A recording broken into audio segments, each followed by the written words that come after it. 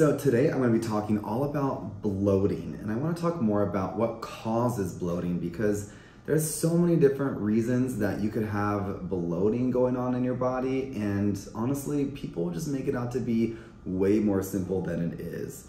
People sometimes don't even really know what bloating is. They just think of it as, belly sticking out or feeling really full, and those are true, but there's a couple different types of bloating, and it's important to be able to distinguish between those different kinds so you can figure out what is probably causing it. So first and foremost, what is bloating? Bloating is the feeling of being too full of either air or of water or something really tight, more than just what you would typically feel from eating, right? And then there's also the definition that really involves the sticking out or the distension of your belly, right? So there's a appearance and there's also a sensation.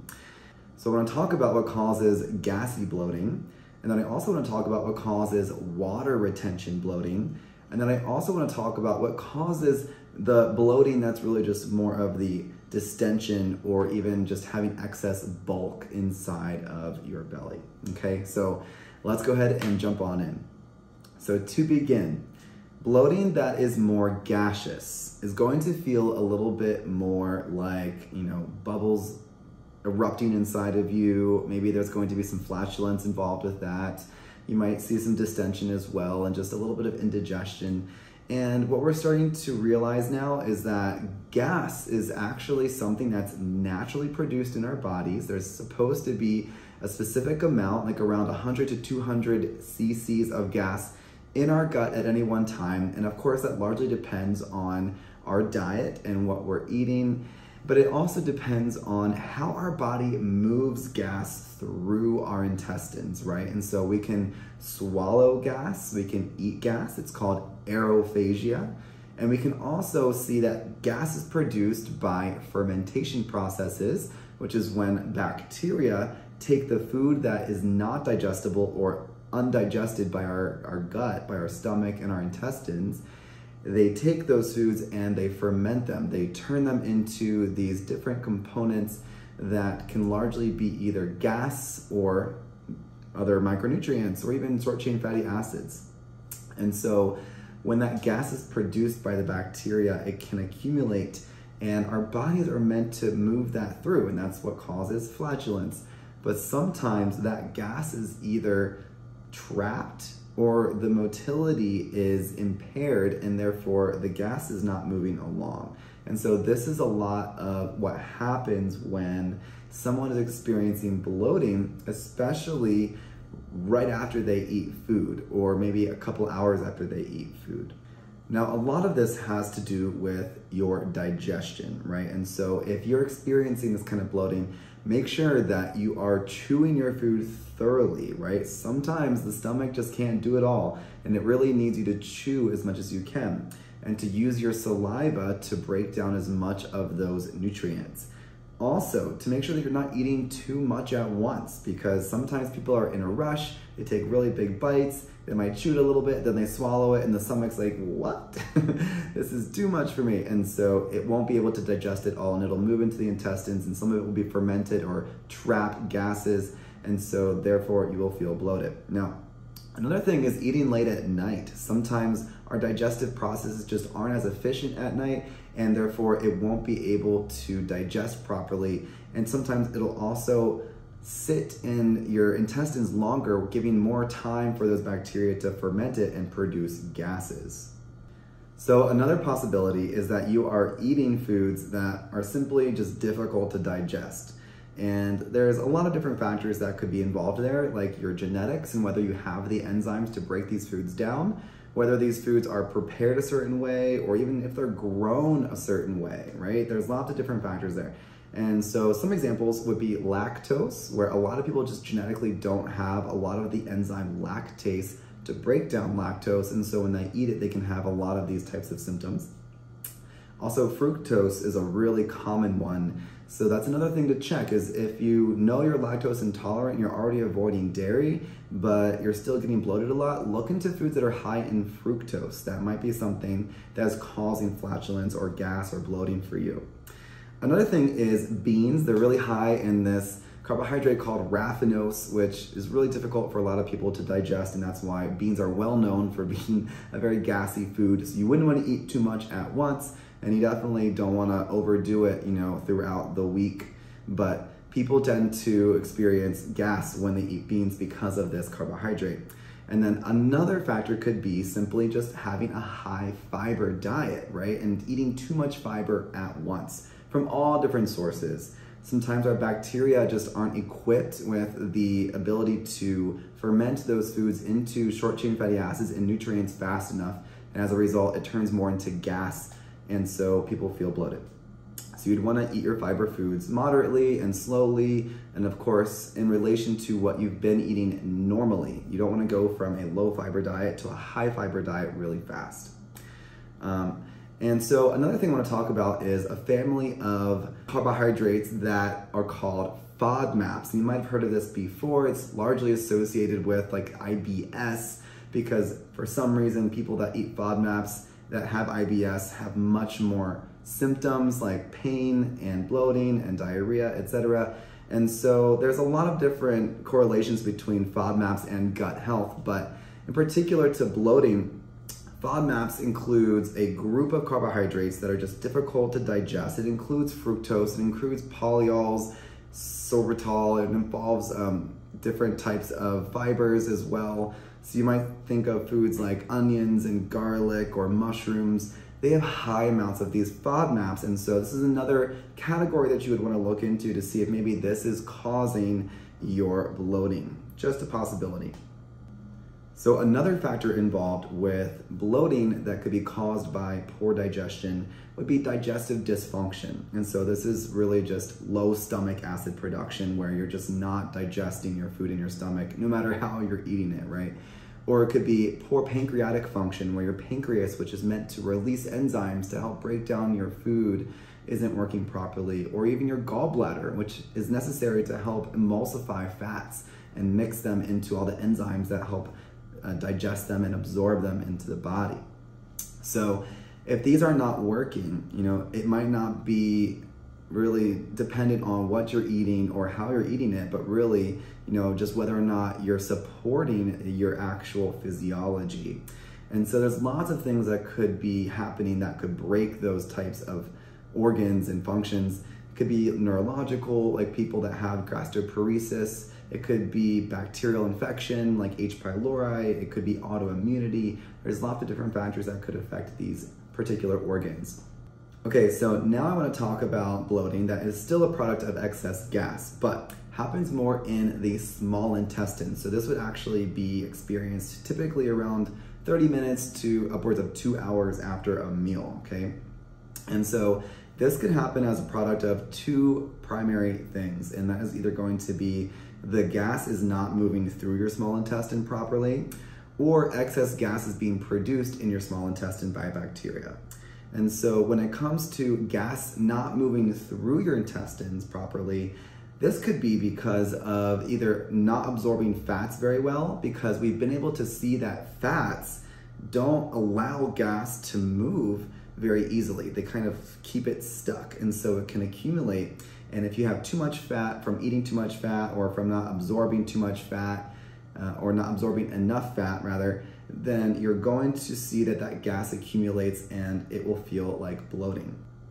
Now, other than fat malabsorption, this can also be caused by issues in motility caused by poor thyroid function like hypothyroid. It could also be caused by nerve damage, serotonin imbalances, lots of different factors that can involve the inability of the gut to move things along, so things get stuck and gas gets trapped, and therefore it feels like bloating. And then there's histamine intolerance, which could also be an issue, which is really, common these days, believe it or not. And histamine, which is both produced in the body and consumed in the food, actually makes the vessels contract and can make the intestines smaller, and as a result trap the air even further and make it difficult for it to move along throughout the intestines, and as a result you will feel that bloating. And bloating is actually one of the primary symptoms of histamine intolerance. Another factor is something called visceral hypersensitivity. And so this is really just where your nerves are more sensitive than they should be. So you might not even have excess gas, but you just feel it more than you really should. And this can be a product of multiple things like food sensitivities or hormone imbalances and things like that. Okay, so that is gaseous bloating.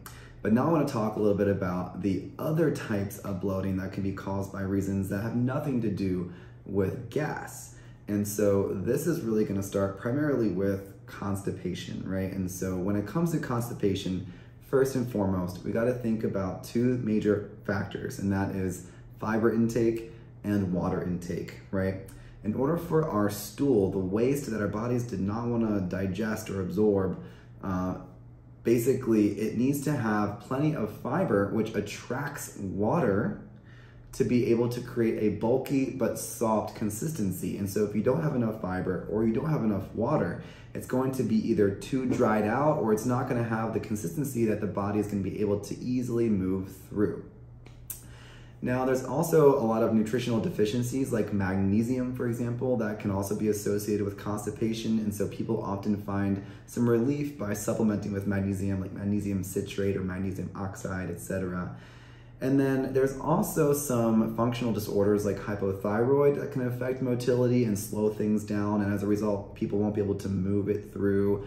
There could be neurological damage, there could be pelvic floor weakness. Sometimes we just see it in hormonal fluctuations like with menstrual cycles or with pregnancy. And so, we have to kind of investigate to figure out what's causing this excess bulk, right? But really you want to think about, first and foremost, could it be happening from my diet or from my hydration? So the next reason that someone could be experiencing bloating outside of constipation or gaseous issues could be water retention. And so this is something that I see a lot when people are experiencing a distension of their belly and they want to have a flat belly, but for some reason it's not going anywhere. And that's sometimes because of excess adipose tissue or fat tissue, but it's also largely a result of excess water retention. And so let's dive into what causes that. So one of the primary causes of water retention in the body is inflammation. And this is when the immune system is responding to an infection or maybe a food sensitivity or something else. And basically the immune cells release something called histamine, and the histamine is basically a chemical hormone that tells the cells lining your vessels to open up, right? Because that's how more immune cells will be able to enter to fight off whatever infection is in there. But when that happens, water can also flow out and as a result fill up the spaces outside of those vessels, and it can cause a lot of water retention, especially if it's chronic and that infection is ongoing, or if the food sensitivities never stop coming, or if the body is really struggling to drain that fluid throughout the lymphatic system. And so that could be a result of, kidney or liver or, circulatory issues. So what we want to think about first and foremost is there a primary cause of inflammation that's not being addressed, especially in the gut, and how can we begin to resolve that? Now, another possible cause of water retention could be from high estrogen levels, right? Whenever we see people go through dysfunctional menstrual cycles or pregnancy or even sometimes taking hormone replacement therapies, they will tend to hold on to more of their water weight. And so this can cause things to feel bloated or even to look bloated and distended. Now, another reason could be from having thyroid problems. The thyroid is largely responsible for helping fluid circulate and move throughout the body. And so if you have thyroid problems, this could also be a cause of water retention. Now, another potential cause of bloating could simply just be from your diet, just eating too much salt. Now, when we eat a lot of salt, we might see a little bit of puffiness or maybe feel a bit of bloating, but it shouldn't be too severe. There's usually something else going on that would cause a lot of water retention to the point of feeling bloated. But if you do experience chronic bloating like that, then you would really want to look into other possible severe causes, things like diabetes or kidney failure. you would definitely want to make sure that you ask your doctor to evaluate for those things just in case, because that could be a very serious condition. Now, there's also a couple other conditions that could be associated with chronic bloating that you would want to be aware of, and they're very rare, but it could also be something to look into. And so that would be the possibility of having gallstones or gallbladder disease that can also cause the sensation of bloating. And there's also some cancers that can be associated with bloating or the sensation of bloating. And then also there's something called ascites, which is when you have a liver dysfunction and it can't get rid of or recycle the water that is accumulating in your abdomen, and as a result your abdomen will slowly fill up with more and more water, and it causes this distension called ascites. Now, other than that, there's really not much else that I have. There's the bloating that's caused by poor digestion, there's bloating that's caused by poor motility or bacterial overgrowth, and there's also bloating that can be caused by water retention, which is caused by inflammation or even hormonal imbalances. And so you would want to think about all these different possibilities and maybe have your doctor check a little bit deeper into what could be going on. Now, if you are someone that's been experiencing bloating and having a really difficult time figuring out what's causing it or getting it to go away, then I encourage you to click the link below in the description where you can watch my free webinar all about how to create a personalized gut healing protocol. And of course, if that's something you want more support on, then please feel free to reach out. I'm happy to help. Otherwise, I hope to hear from you soon, and check out the rest of my videos if you're looking for more information on how to optimize your gut.